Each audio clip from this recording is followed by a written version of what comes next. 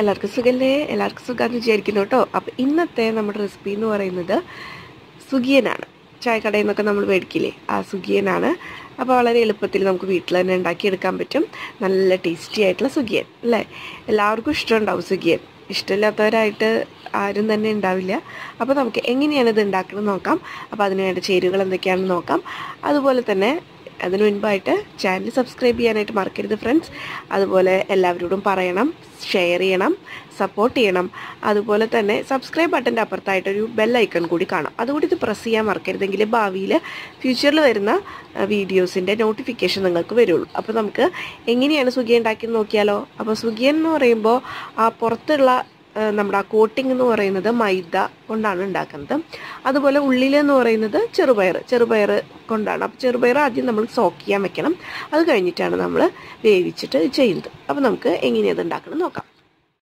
അപ്പോൾ നമുക്ക് തുടങ്ങിയാലോ. അപ്പോൾ ആദ്യമേ തന്നെ നമുക്ക് ചെറുപയർ കുതിരാനായിട്ട് ഇടണം. അപ്പോൾ അതിന് വേണ്ടിയിട്ട് ഏകദേശം ഒരു 100-110 ഗ്രാം എടുത്തിട്ട് അവരൊരു 2 പിടി ഒക്കെ എടുത്തിട്ടുണ്ടാവും. നമ്മളത് വെള്ളത്തിലിട്ടിട്ട് കുതിരാനായിട്ടിടാം. ഒരു 2-3 മണിക്കൂർ നേരം നമുക്ക് ഇത് സോക്ക് ചെയ്യാനായിട്ട് ഇടാം. അത് കഴിഞ്ഞിട്ട് നമുക്കിതെടുത്തിട്ട് വേവിക്കാനായിട്ട് വെക്കാം. അപ്പോൾ ഇപ്പോൾ ഇത് സോക്ക് ചെയ്ത് വെച്ചിട്ടുള്ളതാണ്. അപ്പോൾ അത് നമുക്കിനി കുക്കറിലേക്ക് മാറ്റി വേവിക്കാനായിട്ട് ഇടാം. അപ്പോൾ ഇതേ കുക്കറിൽ ഇട്ടിട്ടുണ്ട്. വളരെ കുറച്ച് വെള്ളം ഒഴിച്ചാൽ മതി. അപ്പോൾ നമ്മൾ കുറച്ച് വെള്ളം ചേർത്തിട്ട് നമ്മളിതേ വേവിച്ചെടുത്താണ്, കുക്കറിലിട്ട് വേവിച്ചെടുത്തതാണ്. ഇതിൽ തീരെ വെള്ളമില്ല, കണ്ടോ? ഇതേപോലെ തന്നെ നമുക്ക് ഡ്രൈ ആക്കി കിട്ടണം, എന്നാൽ നല്ലപോലെ വെന്തും കിട്ടണം. നല്ലപോലെ സോഫ്റ്റാണ് ഇപ്പോൾ അത്. ഇനി നമുക്ക് ഇതിലേക്ക് ചേരുവകൾ ചേർത്ത് കൊടുക്കാം. ബാക്കിയുള്ളത് നമ്മളൊരു ടേബിൾ സ്പൂണ് നെയ്യ്, അതുപോലെ തന്നെ കുറച്ച് നാളികേരം ചെരുകിയത്. അപ്പോൾ നാളികേരം ചെയ്ത് ഒരു പിടി നാളികേരം ചെരുകിയതും പിന്നെ ഏലക്കായ പൊടി ഒരു 1/4 തൊട്ട് 1/2 ടീസ്പൂണിൻ്റെ ഇടയിലായിട്ട് നമുക്ക് ചേർത്ത് കൊടുക്കാം. അപ്പോൾ ഇതുപോലെ തന്നെ ഞാൻ പറഞ്ഞ പോലെ ഇതിലേക്ക് വെള്ളം വളരെ കുറവ് ചേർത്താൽ മതി. ഇപ്പോൾ ഒരു 1/2 ഗ്ലാസ് ആദ്യം ചേർത്ത് കൊടുത്തിട്ട് നമ്മൾ വേവിക്കുക, ചെറുപയർ വേവിച്ചെടുക്കുക. അത് കഴിഞ്ഞിട്ട് തുറന്ന് നോക്കുമ്പോൾ വെന്തില്ലെങ്കിൽ ഇത്തിരി കൂടി വെള്ളം ചേർത്തിട്ട് ഒന്നും കൂടി ഒന്ന് വേവിച്ചെടുക്കുക, അത്രയേ ഉള്ളൂ. അപ്പോൾ വെള്ളം തീരെ പാടില്ല. അപ്പം അതിനനുസരിച്ച് നിങ്ങൾ വേവിച്ചെടുക്കുക. വെള്ളം കൂടിക്കഴിഞ്ഞാൽ നമുക്ക് പിന്നെയും നമ്മൾ ശർക്കര പാനി കൂടി ചേർക്കുന്നുണ്ട്. അപ്പോൾ എന്താ പറയുക, ബോൾസായി എടുക്കാനായിട്ട് സാധിക്കാത്ത അവസ്ഥ വരും. അങ്ങനെയാണ് സാധാരണ സുഖിയൻ ഉണ്ടാക്കുമ്പോൾ റെഡിയാവില്ല എന്ന് പറയുന്നത്. അപ്പോൾ അത് ശ്രദ്ധിക്കുക, തീരെ വെള്ളം പാടില്ല. ഇനി നമുക്ക് ശർക്കര പാനി ഓൾറെഡി നമ്മൾ ഉണ്ടാക്കി വെച്ചിരിക്കണം. ശർക്കര പാനി ഏകദേശം ഒരു 1-1.5 അച്ച് മാക്സിമം മതിയാവും അതിന്, ഇതിൻ്റെ ഒരു കണക്കനുസരിച്ച്. അപ്പോൾ അത് എടുത്ത് കുറച്ച് വെള്ളം ചേർത്തിട്ട് നമ്മളൊന്ന് ശർക്കര പാനിയാക്കിയിട്ട് എടുക്കുക. അപ്പോൾ പാനിയാക്കി എടുക്കുക എന്ന് പറയുമ്പോൾ നല്ല കട്ടിക്ക് എടുക്കുക. അപ്പോൾ ആ ഒരു വെള്ളം വളരെ കുറവേ ആഡ് ചെയ്യാനായിട്ട് പാടുള്ളൂ. കാരണം ഇതിലേക്ക് വെള്ളത്തിൻ്റെ ഒരു ഇതെന്ന് പറയുന്നതാണ് ഒരു ക്രൂഷ്യലായിട്ടുള്ളൊരു കാര്യം. വെള്ളം കൂടിക്കഴിഞ്ഞാൽ പിന്നെ നമുക്ക് സുഖിയൻ ഉണ്ടാക്കാനേ പറ്റില്ല. അപ്പോൾ നമ്മളിതിലേക്ക് ചേർത്ത് കൊടുക്കുക, നന്നായിട്ട് മിക്സ് ചെയ്ത് കൊടുക്കുക, നന്നായിട്ടൊന്ന് ഉടച്ച് കൊടുക്കുക. എന്നിട്ട് നമുക്ക് ഇതിൽ നിന്ന് ബോൾസ് ആക്കിയിട്ട് എടുക്കാം. അപ്പോൾ ബോൾസ് ആക്കി എടുക്കുമ്പോൾ ഏകദേശം ഒരു 6 എണ്ണം 7 എണ്ണം ഉണ്ടാക്കാനുള്ള അളവ് ഇതിലുണ്ടായിരിക്കും. അത് കഴിഞ്ഞിട്ട് നമ്മൾ മാറ്റി വെച്ചിട്ട് നമുക്ക് ഇതിൻ്റെ കോട്ടിങ് റെഡിയാക്കി എടുക്കാം.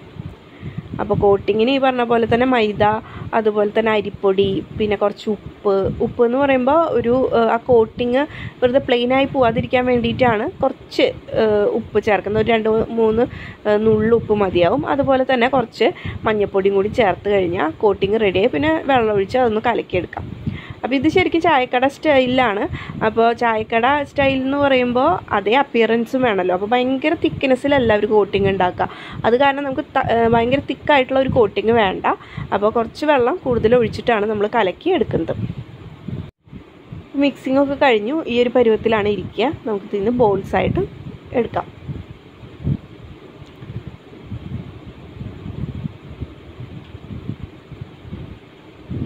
ഇത് കഴിഞ്ഞ് നമുക്ക് മാറ്റി വെച്ചിട്ട് നമുക്ക് കോട്ടിങ്ങിനുള്ള കാര്യങ്ങൾ ചെയ്യാം.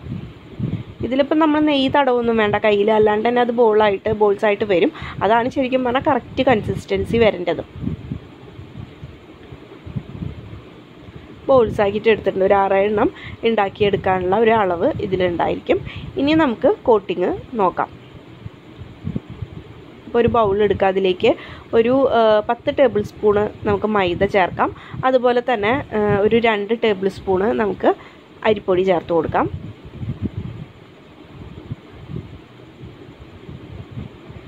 പിന്നെ നമുക്കൊരു 1/4 തൊട്ട് 1/2 ടീസ്പൂണിൻ്റെ ഇടയിലായിട്ട് മഞ്ഞൾപ്പൊടി ചേർത്ത് കൊടുക്കാം, ഒരു കളറിന് വേണ്ടിയിട്ടാണ്. അതുപോലെ തന്നെ നമുക്ക് 2-3 നുള്ള് ഉപ്പും ചേർത്ത് കൊടുക്കാം.